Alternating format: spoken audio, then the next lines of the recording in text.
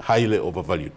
But that is something that we're yet to see as we get closer to the listing day. Now, depending on how it turns out, it could discourage investors if the price declines on day one. So that's also something to look out for. The last two, quickly, is technology advancement. A company like Airtel, which is a high-growth company, must be able to keep up with the technological advances of the time.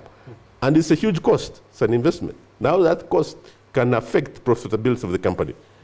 That's also something that investors or Ugandan public need to understand. Lastly is the whole issue of competition.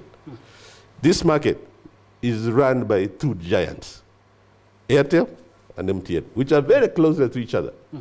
Now, that competition, depending on how it pans out, and if Airtel is able to keep up with the competition, well and good. But competition can also put Airtel on its stores all the time, and it could also affect profitability and revenue generation going forward. So those six risks. Interesting analysis, interesting insights. You see, Manoj, when all these are put out here, high leverage, some of which is nominated in foreign real estate, pressure still on you. Does just give means to all, and what would you tell a Ugandan? Yes, Hakim, thank you for asking that question. 100% we have mitigants. We give all details on that. Let me come to the first point of debt levels. We are at 1.3x debt levels, which is very, very, it's a very acceptable leverage in the technology industry. There are two significant factors there. One is most of our debt is in Yuan. It's not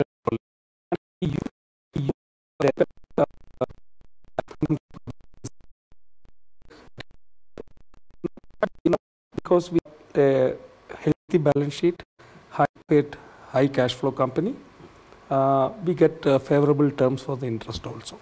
So all these factors put together is what takes our leverage to 1.3x, which is very, very acceptable. It's very much below norms of 2 to 2.5 that this sort of industry has. So we are well within our control limits.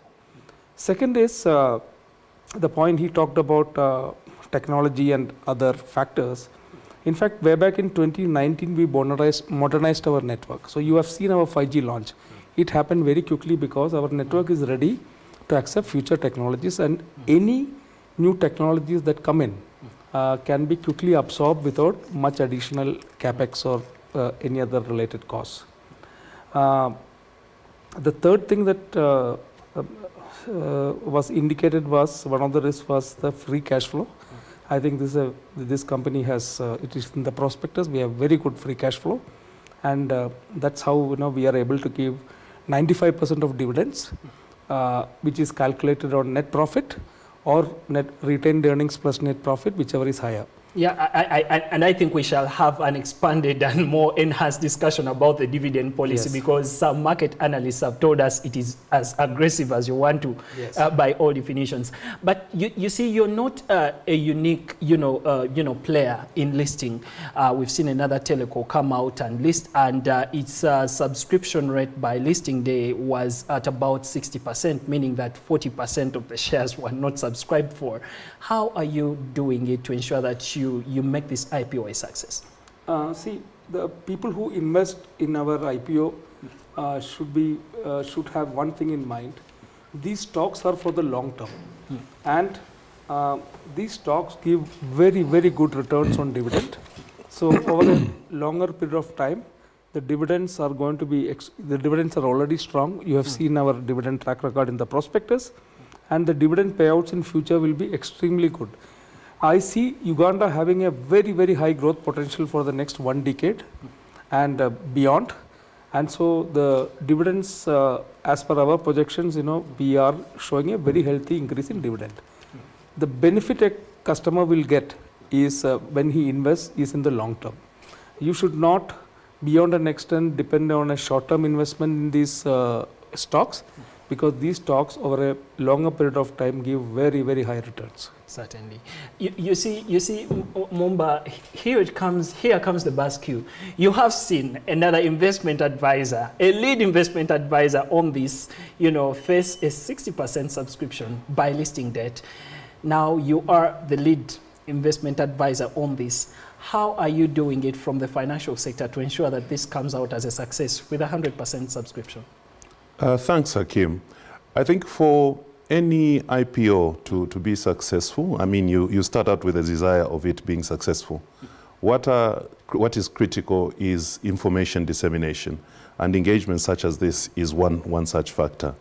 We've got an elaborate plan that was crafted by Airtel, which we are supporting them with. They have an elaborate marketing plan that is cutting across the country, various forms of media, be it print, electronic. We have done Twitter and a number of various engagements. So from where we sit, the starting point is to say, do people understand what this transaction presents? Do they understand what Airtel is all about? Do they understand how the transaction has been crafted? So from an advisory point of view, our role is to ensure that people have the information. And the information we insist on people having is by reading the IPO. It is a very elaborate document. It's a 325-page document that gives very detailed account of the entire transaction, from the transaction advisor, the counsel, the stockbrokers, and other critical aspects relating to the entity, such as the management, the leadership, the experience, and the business model. So it's a very elaborate document. So from our perspective is to ensure that that information is disseminated. And what we are doing as a transaction advisor is to ensure that we point potential investors in the company to the sources of that information. And in this particular case, other than Airtel themselves, their website has the detailed IPO. They also have an abridged version. An abridged version is basically a summarized version that speaks to the key intricacies relating to the transaction. So when you embark on an exercise of this nature, you go in with optimism and make sure that you're in control of all factors that are within your control. And from where we sit, all factors within our control are ensuring that potential investors have all the relevant information that is required to enable them make an informed decision. And that is absolutely important. As you invest in stocks, be aware of all the factors, the risks, and rewards that come with investing in a particular stock. And I totally agree. But you see, Stephen, you have been in this market for quite some time. You have seen some listings that have totally gone so bad, and you've seen some that have succeeded totally. Other than just dissemination of information, having discussions and forums such as these, what are some of those other things that companies, and maybe you could as well give us an expert analysis on how you think Airtel has been able to handle it, and maybe how it could turn out, or it's still too late, or early? I'll say, I'll put it this way, that, and there are common characteristics for a successful IPO, which is general. One is preparation, which Mumba and Monaj touched on. The preparation has been done very well up to date. We are getting into the critical stage. This is, I would call it a home run. The last 2 weeks is actually when you get to know what is likely to be the outcome. So preparation, but that has to be backed up by the full facts of what this company stands for. Now, when you look at, and we normally look at two ratios for companies like Airtel. One is return on investment, on equity, and which is ROE, and then return on capital employed. Now, those ratios today for Airtel speak volumes. They're quite high ratios, even when you look at industry standards. Those ratios demonstrate how efficiently a company deploys capital and how it's able to generate revenues. For Airtel, it is, like I said earlier on, a high growth underpinned by those two high ratios. It speaks of a positive, very optimistic outlook going forward. So that drives confidence. Now, the other issue, when you look at the numbers, a consistent track record of profits. If you take it back 4 years ago, 320-something billion, it dipped a bit when there was separation between Airtel Money and Airtel. Dipped a bit, but the projections are quite impressive. So for me, from where I sit, I see this as an appealing opportunity for Ugandans to participate, and really it comes at the right time when the market has been down. So this will breathe new fresh air into the markets. And you just brought it up. Many people have actually been asking this, Manoj, and you will agree with me. Many Ugandans are wondering, why did you have to split? Why aren't we seeing Airtel Money as part of the same IPO? Why isn't it there? Because now it touches a little bit on the numbers, which he has rightly alluded to, that they dipped quite a little bit. Why isn't Airtel Money part of the same offer? Okay, so you know the history of Airtel. We started way back in 1995 as Celtel, and in 2010, Airtel bought over Zain operations and launched Airtel brand in Uganda. In 2011, we had formed a separate company called Airtel Mobile Commerce Uganda Limited, way back in 2011, as part of a long-term strategy to be operator agnostic as a fintech. So in 2021, when we got the license for NPS separately from our telco license, we formally separated these two businesses. And during that time, it's not only for Uganda, across Africa today, Airtel operates as two divisions. One is the GSM division and one is the Airtel Money division. We have two separate boards, two separate managing directors, right up to the whole core level. So it has nothing to do with the IPO. We had decided as a company that we will have both the entities separate. We operate at arm's length, and that's why we are listing only the GSM. And the mandate was also to list the GSM because we are governed by the UCC and the National Telecom License. Certainly.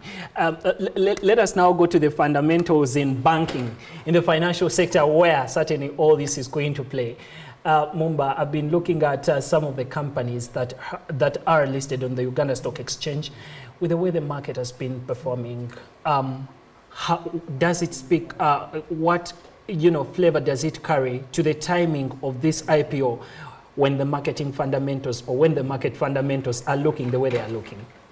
Thanks, Hakim. And I think, like Stephen indicated, the timing is the right time. It is the right time to come to the market, especially as we get to the second half of the year, which historically, from a business perspective, even posts stronger, performance than the first half of the year.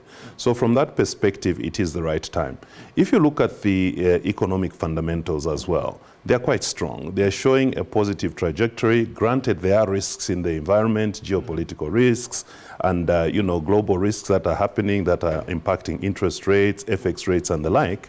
But over and above that, if you look at the fundamentals for Uganda relative to sub-Saharan Africa and just the globe at large, you tend to see that there are positive matrices. We're just looking at the inflation numbers for September, which were printed. Headline inflation has come in at 2.7%.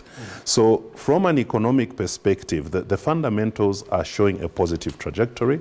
So that is a positive sign. When we look at the financial markets overall within an Ugandan perspective, I think they are stable. They are stable based on, the performance of the economy, the regulation that is there. Manoj has mentioned to you that part of the reason that this is being done is to comply with regulations. Why are these regulations in place? They're in place to ensure that there is a deepening of capital markets, and this particular opportunity does contribute towards broadening or expanding the market capitalization of listed entities. Thanks a lot, Mumba. And I actually think that is one of the figures that I reported out on Friday, as we saw the Uganda Bureau of Statistics actually announce that particular figure. And we shall be returning shortly to discuss what sort of flavor does this IPO carry on to the boards that has seen a reduction in the value of the listed companies, plus the level of activity that is happening on the Ugandan post, all that and a little more to understand the difference between this and then the inflation. How do the two variables get to interface with one another, and what is in for you as someone that wants to invest in Airtel Uganda? All that and more after the break.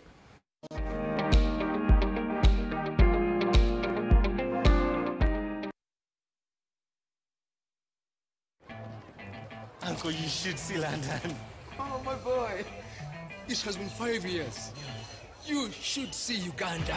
Thank you so much for keeping it NBS always. This is Business Perspective, a special investment edition, and I'm with experts from the telecommunications sector, the financial market sector, and the banking sector to discuss the future of the Airtel initial public offering. Well, if you did not know, Airtel is listing at least or floating 8 billion of its shares, which represents about 20% of its shares to you, a Ugandan, to ensure that you own part of this company that has been part of Uganda's growth journey since 1995.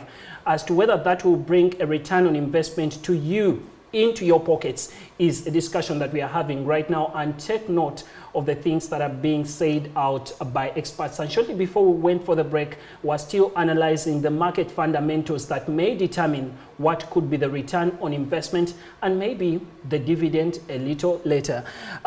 Stephen, let us now discuss the dividend policy. One of the most aggressive I've ever seen in my entire business reportage. Speak about this dividend policy that Airtel is promising.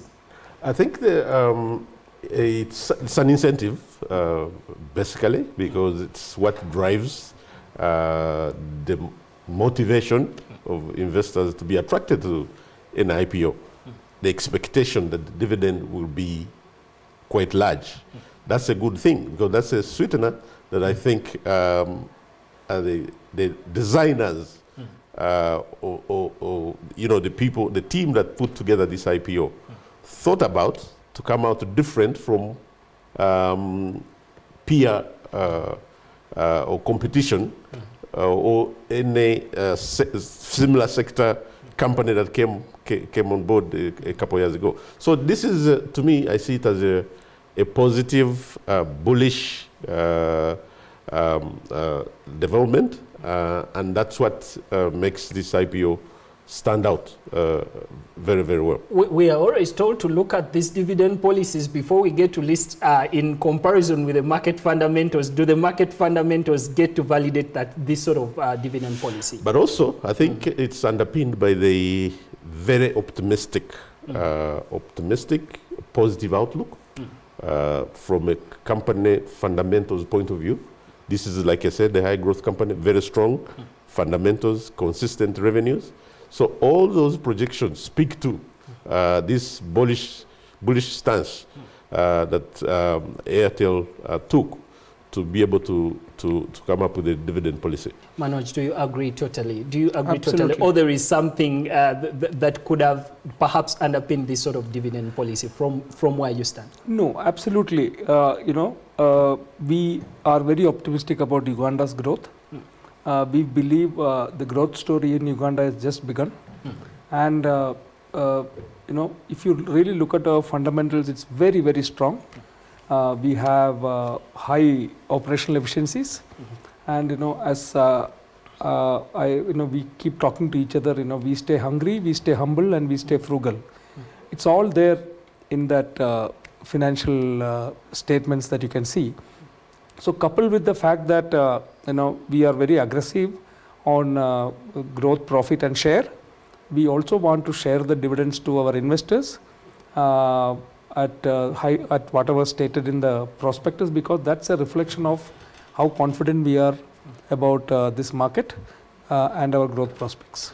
And your investment lead advisors just there seated listening to you, speaking of a growth story. When I read through the IPO, what it essentially tells me is that Airtel has realized that people have shunned the voice calls. Yeah, now they are heading into the world of data, and that is where their growth is certainly going to be projected. From where you stand as a lead investment advisor, Mumba, What is your brief comment about this growth strategy and where Airtel sees their side of the bread buttered? From where you stand, is this a very good growth strategy that you can buy into, and you can therefore tell people that are banking with you at ABSA to say, you know what, buy into this company, it is pointing to the right direction? So Hakeem, don't give me a role that I don't have. So I'm lead transaction advisor to Airtel, and I'm here to provide that support to Manoj and provide that perspective. But look, putting it into perspective, there is a saying that data is the new oil. And if you look critically into the financial statements of Airtel, you will see that progressively over the last 4 to 5 years, there has been an evolution of the income the contribution between voice and data. You see an incremental contribution of data, which is almost accounting for 40% of the revenue streams of the company. So from my perspective and where I sit and what an investor should be looking at is to ask the question, is data relevant to the times that we're living in? And if the answer is yes, then it responds to any, deepening the understanding in terms of the relevance of this particular company or this IPO to the future of this economy. So from the perspective of the financials, based on what has been presented and looked at by, the reporting accountants, you would get a positive vibe that it is headed in the right direction based on what we have seen historically and based on the strategic focus of the company that is saying that they will continue to invest in technology and data, it being one of the growth streams that they'll be targeting to drive. Certainly. And from where you stand, Stephen, do you entirely agree? Because we're speaking of a country where the internet penetration levels haven't reached the ones that are desirable, and government is just trying to, the national backbone infrastructure and all these, but all these can only wield up to about 50%. So we have others still away from this internet bracket. Yes, but I think, Hakeem, when you look at another dimension or a parameter in Airtel's business growth trajectory, you see that in the last 3 years, Airtel has grown, has been the fastest growing telecom. Certainly. Even the subscriber growth has beaten the industry standard, the average industry standard. I think if I recall, if I can recall the number, Manoj, it's about 8.3 against a 7 point something average. So that's a very high growth. Then we are operating in an environment where the demographics are quite interesting. These young people consume 16%, 16 years of age on average. Yes, they all have handsets, they are all connected, they speak more than you and I and all of us here, because their business is to consume. So that dividend, demographic dividend also speaks of growth prospects going forward. So this market is getting larger and larger by the day. Now, when you look at other fundamentals that are going to drive growth, if we step aside and talk about economics, the economy is supposed to almost double by 2028 when we get our first oil.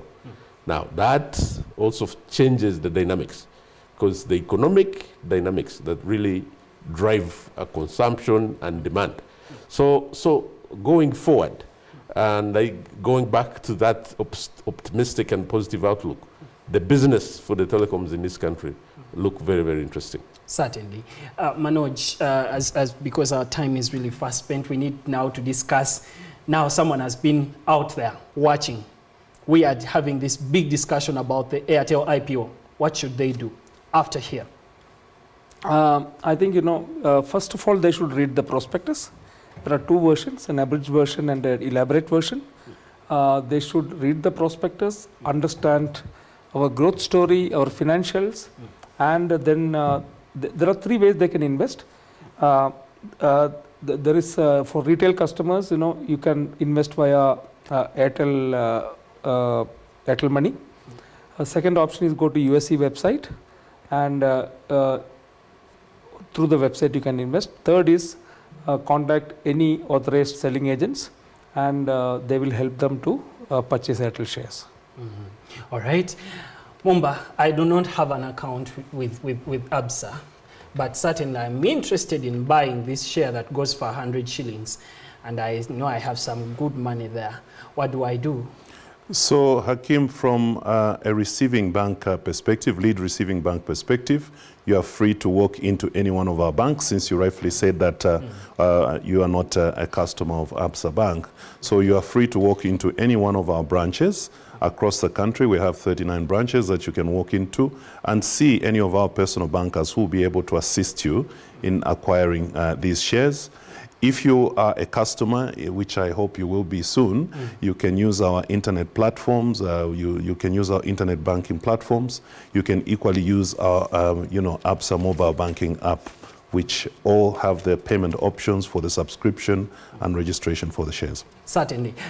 Stephen, there's something that remains pending here, and it is a question that is quite, quite important to this discussion before we head into the call to action, which we've been doing.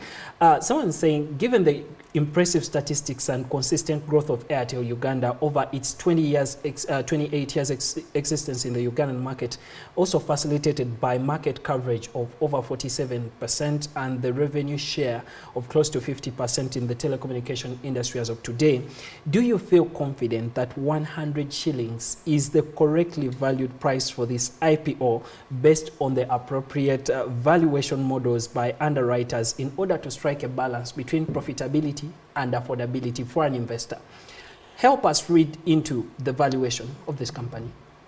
Like I said earlier on, Hakim, an IPO price is not an exact science. There are a number of modeling work that goes behind that number. Clearly, based on what Airtel is now, their revenues, operational efficiency, projections on profitability, return on equity, return on capital employed, all those ratios point upwards. So for me, in my own assessment, I take 100 shillings as a fair value of this company at the moment. I've done some modeling along with some financial markets experts, and they've told me that the average you're looking at, ceteris paribus, you're looking upwards of 11.5 shillings as a return or as earnings per share.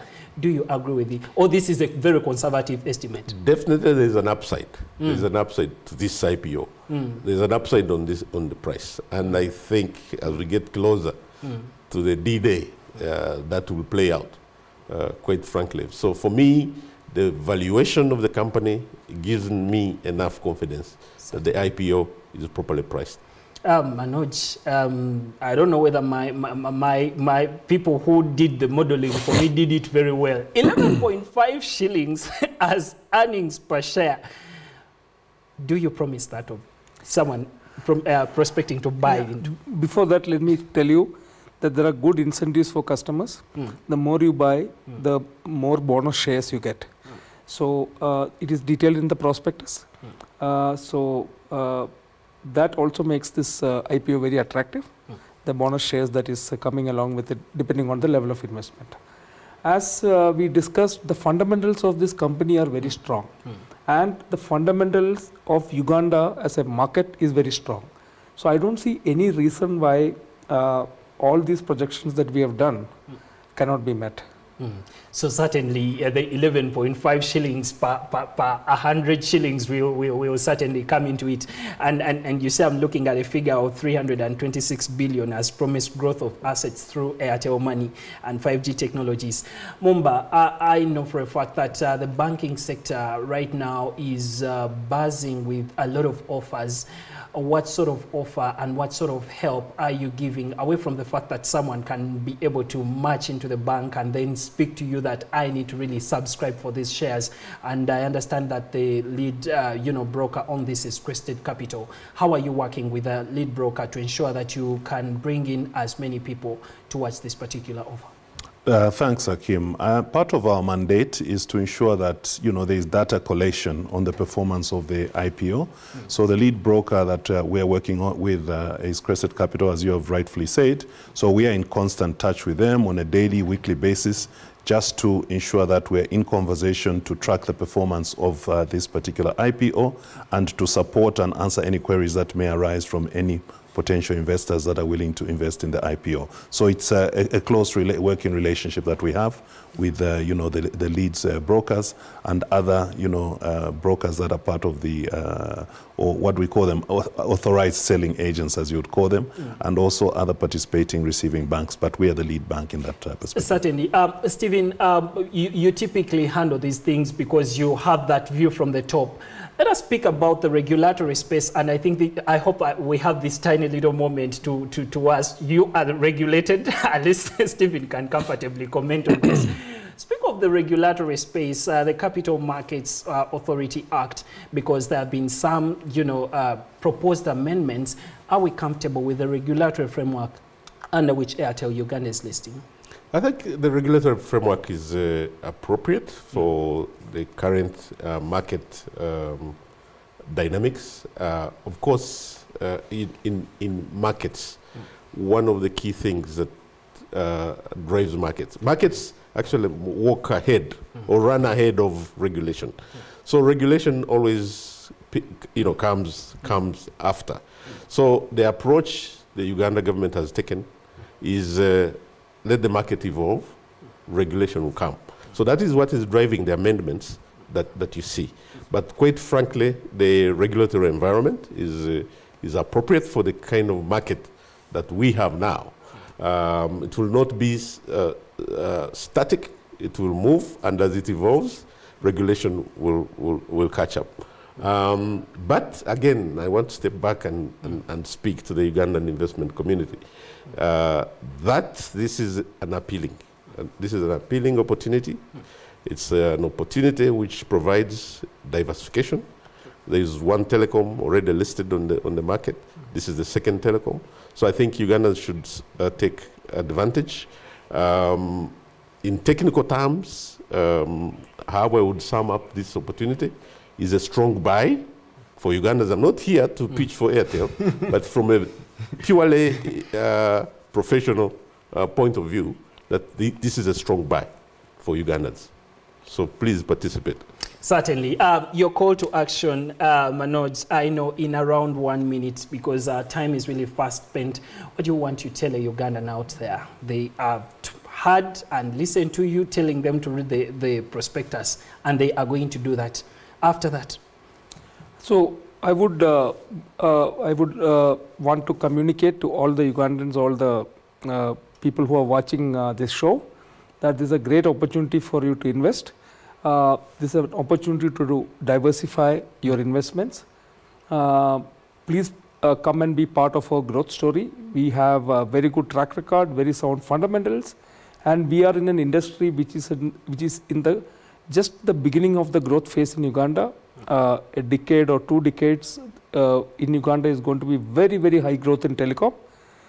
So be part of this growth story and be part of us. Certainly. Mumba, as a lead investment advisor on this, what do you want to tell a Ugandan out there that has really watched this story religiously and has really listened to the words from Manoj and Stephen? What would you want to tell that Ugandan? Sure, Hakeem. I think my parting words would be to say that, as lead receiving bank, should you want to receive more details or acquire shares in Airtel, please feel free to walk into any of the branches of Absa Bank, go to our online platforms, our mobile banking application, in order to be a participant in this IPO, whilst emphasizing what my colleagues have said.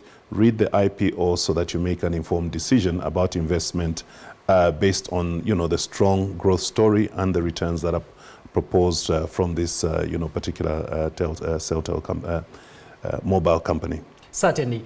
Stephen, you have helped me read through the systemic and non-systemic risks that these IPO faces, and I think you're the most free person here.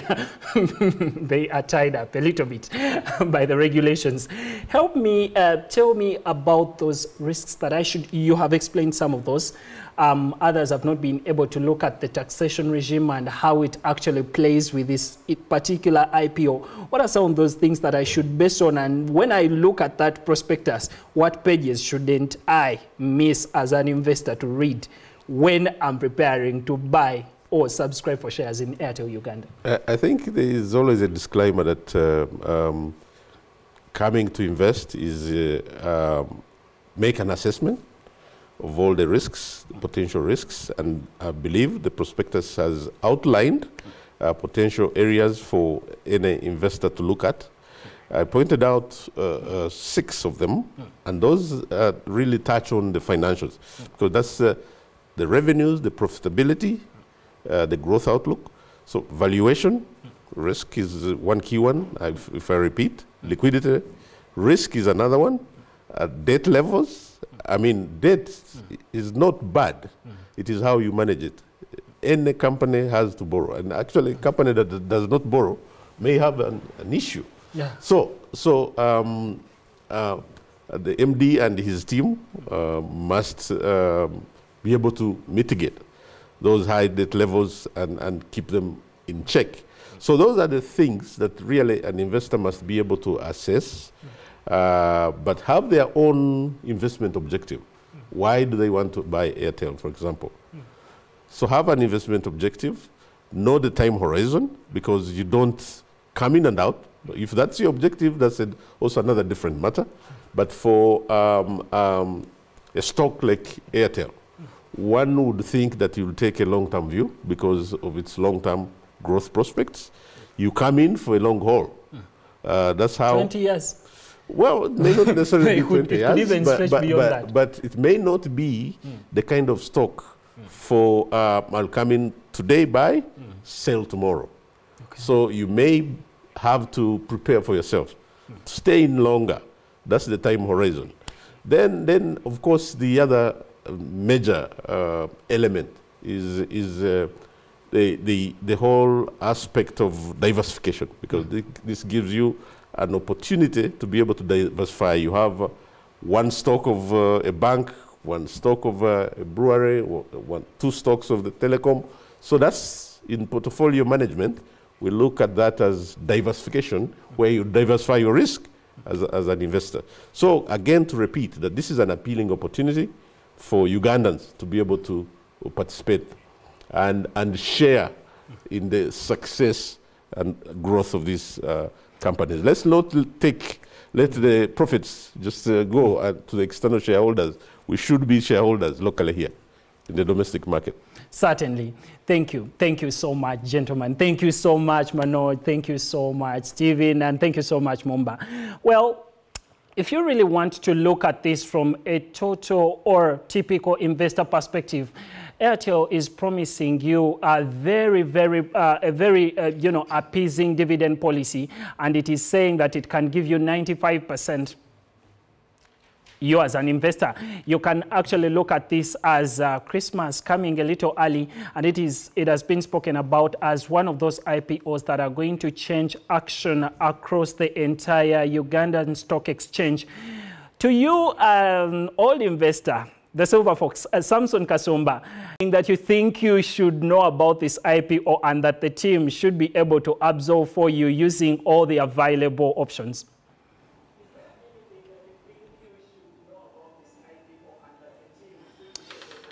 Well, Hakim, there's quite a bunch that has to be known, and I think that was a fantastic conversation, and I definitely want to be part of that. Given my age and where I am in life, I am looking for many alternatives of making money.